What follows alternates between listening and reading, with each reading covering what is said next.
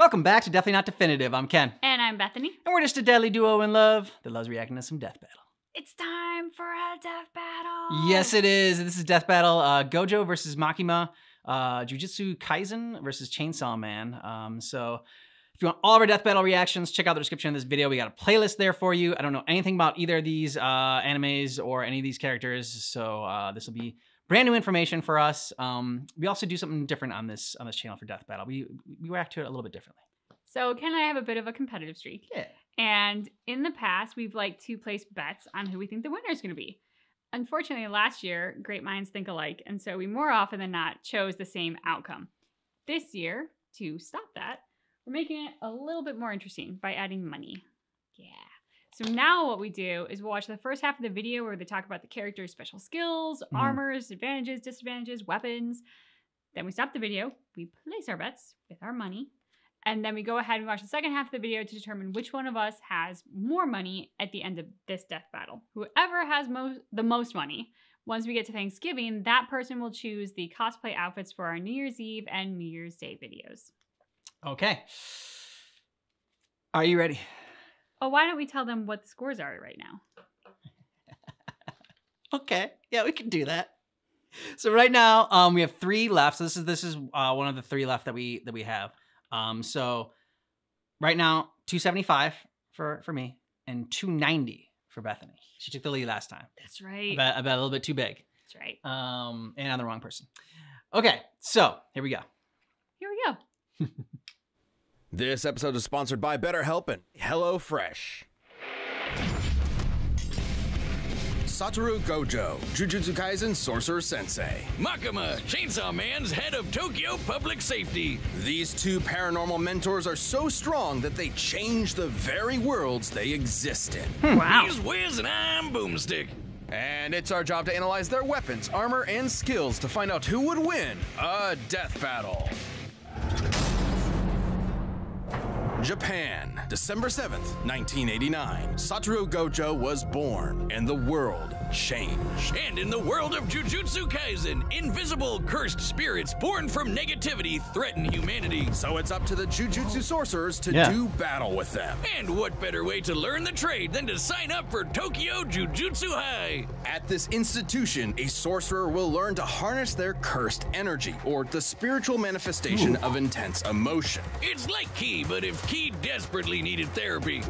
Sorcerers can boost their physicality and perform devastating curse techniques. Anything from voodoo dolls to swapping places with mere claps. And lucky for humanity, Satoru Gojo's the best sensei a sorcerer could ask for. Gojo isn't just the best, he's known as the strongest. His very birth forced the strength of curses to exponentially rise. Like witnessing a world record get broken, cursed society shifted to match the might of Gojo's presence. As a kid, Gojo knew he was the shit. He mastered the art of the riz, the hoops, and the curse murdering, all alongside Suguru Geto, his sorcerer BFF. Together, they planned on changing Jujutsu society for the better. And if anyone could do it, Gojo could. Thanks to his bloodline, he got one of the most busted anime powers ever, Limitless. Limitless grants Gojo a nigh-perfect defense by actualizing the very concept of infinity. It creates an infinite space around himself, stopping anything coming his way. The dude is literally untouchable. Kind of. Gojo tailored Limitless to automatically detect an object's mass and velocity.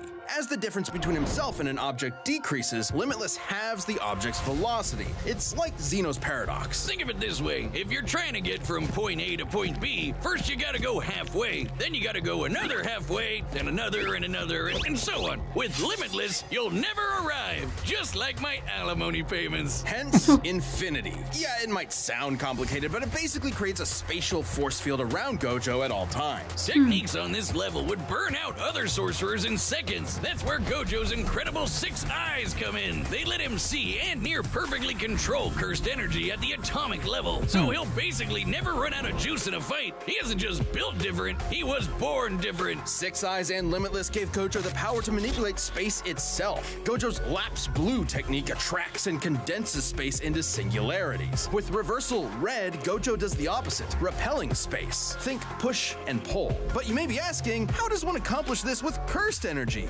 With math! Curses!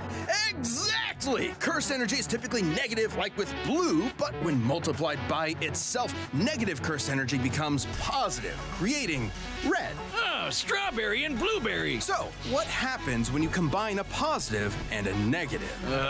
Grape? 0.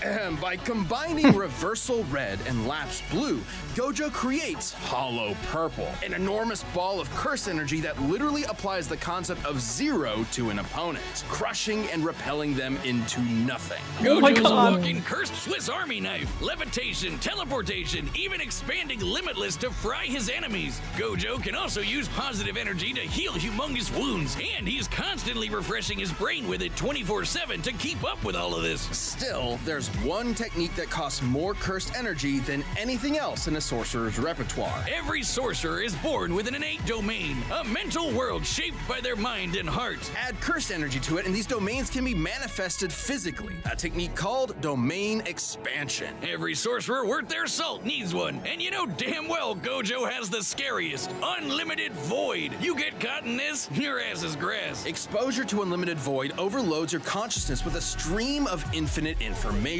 A mere 1/5 of a second of exposure can leave a normal person in a vegetated state for months. Too bad it requires so much energy you can only do it like once a day. Oh wait, except for Gojo, who has done it multiple times in a row. Thanks again, Six Eyes. Quite frankly, Gojo was getting so strong that the axis of the Jujutsu world began to turn on him. Like the meta of a fighting game defined by one broken character, he defined the hierarchy of power in the sorcerer world. He alone was the honored one. His mere presence can cause earthquakes. He outran sonic explosions and applied cursed energy within a microsecond. Gojo has been repeatedly stated by many to be the strongest sorcerer there is. That includes his ex-student Hikari, who can dodge lightning, or this little volcano-headed curse, Jogo, the embodiment of humanity's fear of fire, who can bring down city-shattering meteors, and Gojo kicked his ass with 0 effort. But strength alone was not enough to fix his cursed world. When Geto rejected Jujutsu Society to forge his own justice,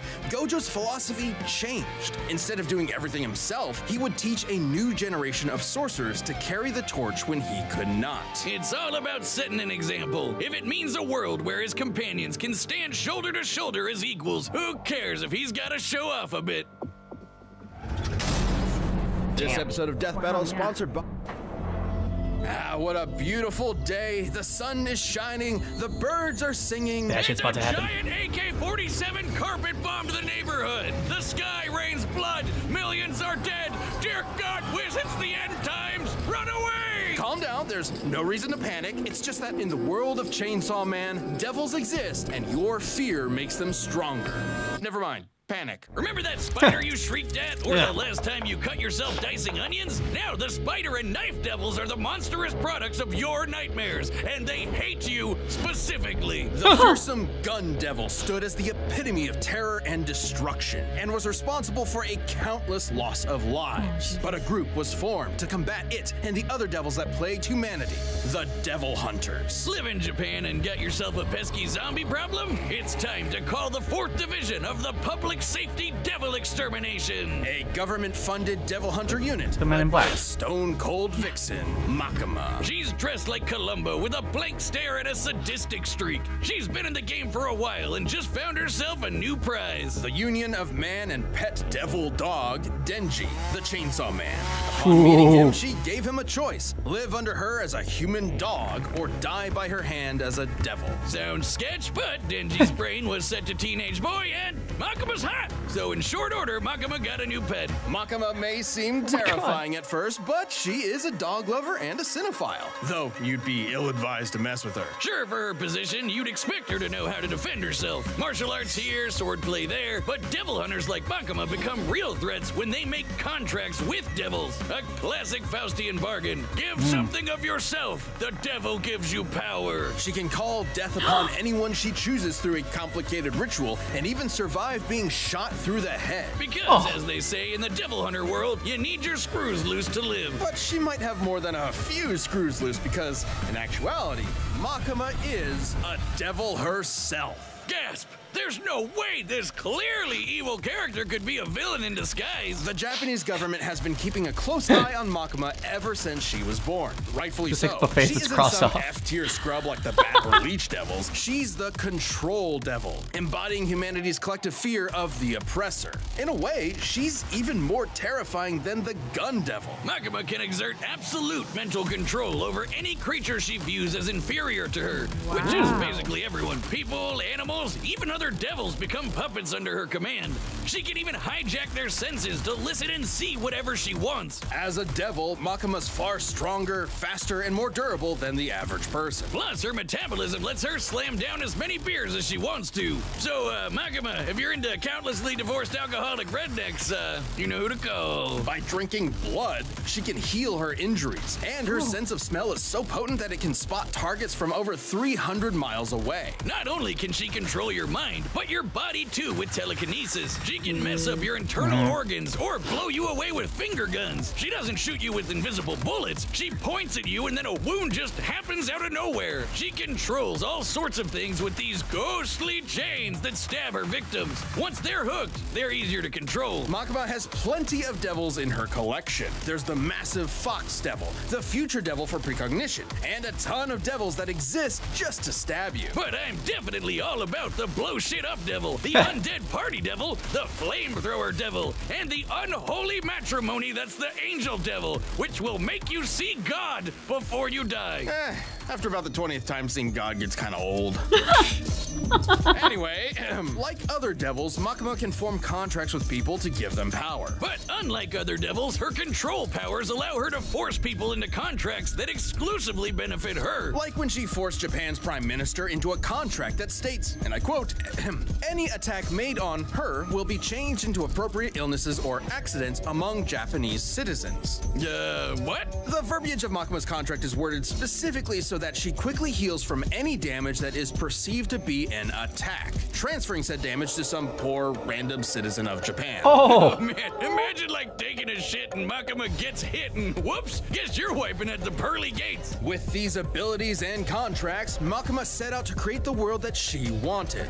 No more pain, no more war, no more bad movies. The world would be perfect, but she needed the Chainsaw Devil to do so, who just so happened to be living as Denji's heart. Yep, that cute doggo is actually the Chainsaw Devil. Ugh, talk about shitty luck, kid. In the depths of hell, Makima watched in awe as the Chainsaw Devil literally ate devils and eradicated plagues from existence. Because of the Chainsaw Devil, in this world, concepts like nuclear bombs, HIV, and even Nazis do not exist. He literally ate the concept of Nazis out of existence. However, as Makima didn't see Denji or the Chainsaw Devil as beneath her, she could not directly control him. She needed to manipulate him. So she decided to build Denji up and then tear him down as cruelly as possible. First, she murdered Denji's found family one by one. Then she made Chainsaw Man into a public hero, stripping him of the power devils receive by being feared. Oh, so she could control her precious Chainsaw Devil and make him press backspace on anything she didn't like. Her telekinetic bangs shot the Chainsaw Devil out of orbit, and they stalemated the Darkness Devil, which embodies humanity's greatest fears. Makima's stronger than devils like the Bomb Devil, who can easily blow up buildings, or the Typhoon Devil, which made city-spanning storms. And while fighting the Gun Devil fragment, this large behemoth moved over 300 miles in a few seconds. She was pretty much unbeatable, though ultimate power can make it pretty lonely at the top. Makima's quest may have been to make the world a better place through domination,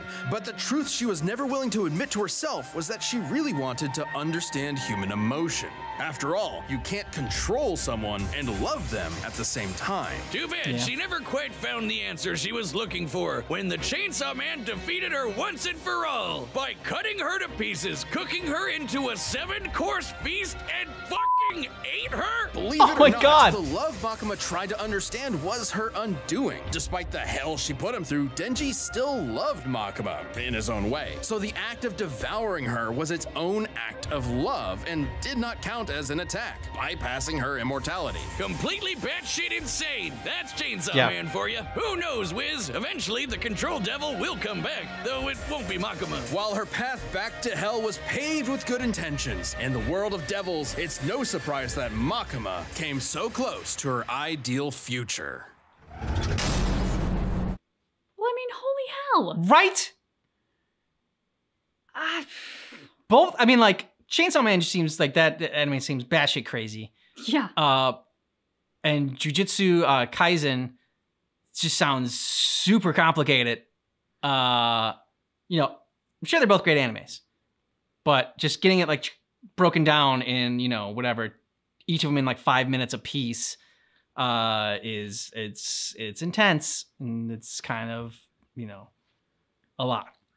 Yeah. I mean, how are you expected to pick a winner out of that? I mean, that's just... That's unfair. We should have a do-over. We shouldn't be forced to do this. Can't believe you all are making us choose right now. Just cruel.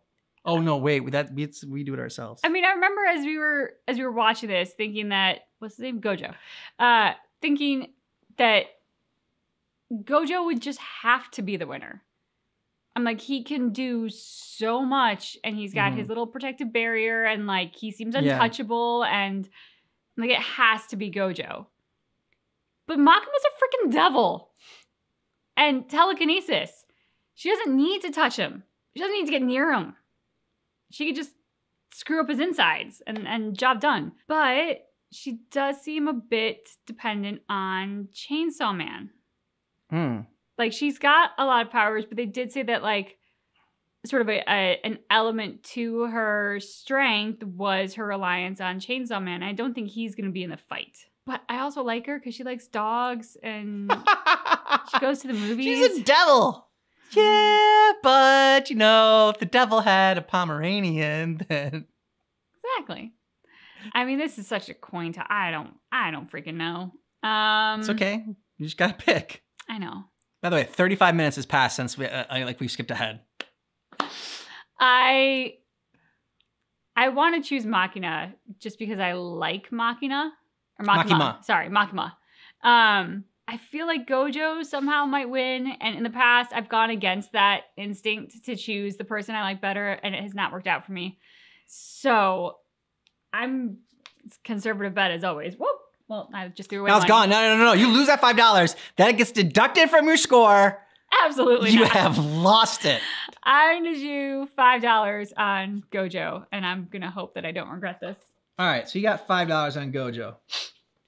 So that would get you to $2.95. So I'm going to put I win. 20 on Gojo. 'Cause I thought Gojo was going to win. So I'm going to try to catch up to you with 20 on Gojo. And if, you know, I just would lose more, I guess, if Gojo does not end up winning. Makima, like, the contracts and everything like that, like, her seems really dependent on the world itself, more than Gojo. Just, I mean, it said that, like, also she can lose if she thinks that the person is, like, better than her. And she normally doesn't ever think that, but, like, she has before in the past. So I think that she will again, because Gojo, like, everyone is just sort of like, yeah, he's the best. Like, yeah, it feels like her victory has contingencies. And I don't really feel like there are contingencies with Gojo. I feel like he's just gonna... It's not that I don't think Makima could win, but, like, when we try and think of Death Battle, you know, what I've learned, and we've been told in the comments as well, is, like, who would win the majority of the time. Okay. All right. Here we go. Let's see what happens. All right, the combatants are set, and we've run the he's dancing too. Possibilities. Yeah. But first, a couple of Gojo. rules for a unique fight like this one. We'll be considering curses and devils to be comparable beings to avoid arbitrary terminology in their power systems that might make this fight incompatible. We will also consider Gojo and Makima citizens of the same Japan to balance it out. It's time for a death battle! Interesting. Citizens of the same Japan. So So they operate in the same world. we said Makima was world dependent. Yep. They fucking changed it up at the last second.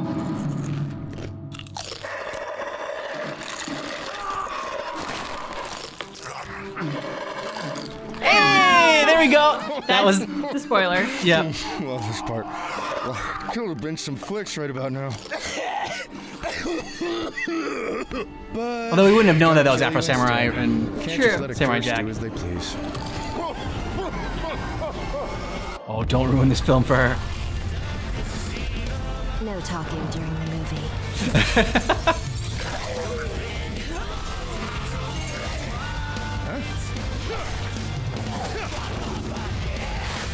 First technique lapse.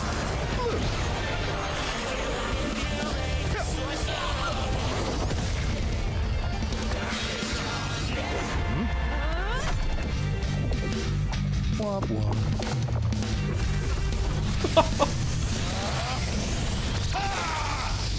Ooh. Oh, yeah, someone else dies. That's awesome. Oh my god. Oh, that's so much fun. But that much won't matter to you soon. Don't worry. I'm Satoru Gojo, the strongest. Confident, strong, and idiotic. We'll be sure to write it on your tombstone.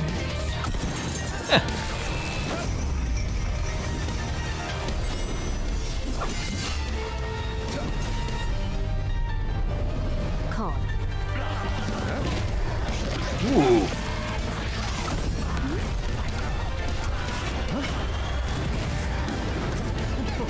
I hope we don't kill you too quickly. I should be good, since you're so weak. A lot of shit talk back and forth. Yeah. Oh. That'd be a force field. Bang! Bang! Bang! Uh-oh. Not going well for you, Gojo. Be a good boy and play dead.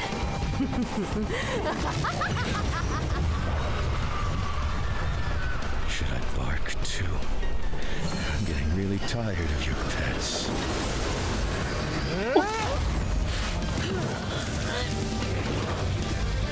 Should I bark too? Domain expansion. Unlimited void. Throughout heaven and earth, I alone am the honored one.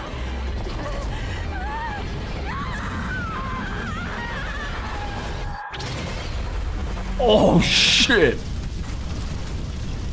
I don't know. I don't know. Okay. Non-sorcerers were killed. All right. Hey-o! So do you think that place is offering discounted tickets or too soon? Yeah, I'll order online. Gojo and Makima were complicated to compare. On the Yeah. surface level, Gojo had a lot going for him. It's no surprise given that his reputation in Jujutsu Kaisen is that of its pinnacle. At least it was. First of all, it's unlikely Makima would see Gojo as inferior to her, in a similar way to how she saw Denji. So she wouldn't be able to immediately control Gojo. Gojo's birth caused a giant shift in the world of curses. Plenty of people have recognized that after only seeing him once. Being better than everyone is literally Gojo's thing. Plus, Gojo automatically refreshes his brain with positive cursed energy 24/7.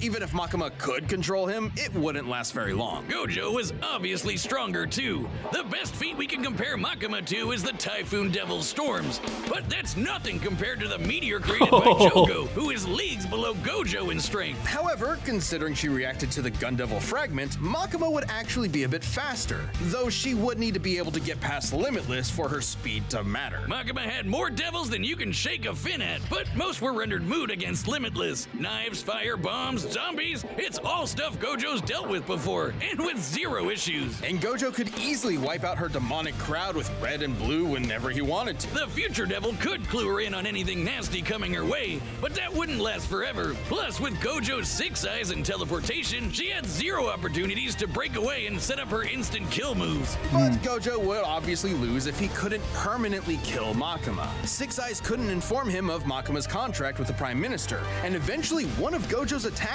could cause his death instead, even if it took a while. And Makima did have a way past Limitless with her finger guns. Makima could land attacks directly on Gojo's body, meaning there's no projectile for Limitless to detect and infinitely slow down. Though when they did land, Gojo's healing ensured that he repaired his body quickly. On the flip side, Makima didn't have a counter to Gojo's domain expansion. Unlimited Void overloads its target with unlimited information. It's not really an attack. You could call it an attack on the senses, but even if she could transfer it to other Japanese citizens, she still could not escape an infinite amount of information. we can compare this to the Doll Devil, who was defeated by a technique similar to Unlimited Void. Despite being able to transfer her mind across a large number of hosts, the Doll Devil was still trying to transfer infinite information across finite people. Even with all of Japan as mental meat shields, Makima would still be overwhelmed. Wait, doesn't that mean Gojo just unintentionally killed basically everyone in Japan? Don't think about it. Regardless, Gojo is immune to his own Unlimited Void, so he was still unaffected. Good for him. The moment Unlimited Void landed, Makima would be stuck, opening her up for a good old hollow purple. Her contract isn't perfect. Makima only ever regenerated as long as there was some mass to come back from. But hollow purple disintegrates anything it touches to zero. Literally, there's no way she was regenerating from that. Sure, control as a concept will always exist, but a reincarnation of the Control Devil isn't Makima. This was one of the craziest fights we've ever had. However, with Gojo's raw power, broken counters, and unbelievably busted Limitless, Makima lost control over this fight. Makima thought she had Gojo by the ball and chain, but in the end, she was left hollow. The winner is Satoru Gojo. Thanks for watching, and hey, are you a Death Battle member? We've got a ballot going on right now where members get to choose a matchup for the next season. So click that join button and jump into our Champions Discord. Halloween, yeah, Scooby! Oh. Courage the Cowardly Dog. Oh. Oh, that's fun. Yeah, you're gonna love that one. I am. I really am. What a great battle. Yeah, just, I mean, very entertaining, start to finish. Bloody as hell. And love the shit talk that they had back and forth between each other. Yeah, just really enjoyed it. I mean, I think this is the first time we've ever seen a battle where they've actually had to put a disclaimer beforehand. Yeah. Which is wild. I mean, they do some crazy matchups on this, and to think that this one was so complex and kind of out of this world that they had to be like, so before we get started, we're just gonna put this all in the same world, and you have to suspend your disbelief from either side and just realize that all of this shit exists in the same place. Yeah. And that was amazing to see. And yeah, thoroughly enjoyable fight. Very complicated. I don't even know that I necessarily understood everything that I even saw during it, but I deeply appreciated it. We were so unfamiliar with these characters, and this was such a bizarre sort of new environment for them to fight in, with us not knowing either world, let alone kind of melding them together. That it was just a wild ride from start to finish to kind of watch this and try to comprehend what was going on and guess who was going to be the victor, and never really quite getting your finger on the dial. So yeah, very enjoyable. And we're tied now. So we're tied. 295 to 295. We got 2 left. It's going to end in a tie, isn't it? No, it will not end in a tie. We'll see how it goes. Let us know what you thought about this down below in the comments. And if you want all of our Death Battle reactions, we have a playlist down below in the description of this video. Along with a link to Patreon, you can get early ad-free access to Death Battle and all of our other reactions here. And on our other channel, Definitely Not Definitive Games. So you can check both of those out. Yep. Thanks so much for checking out our reaction for Death Battle Gojo versus Makima, but just keep in mind that our reaction is definitely not definitive.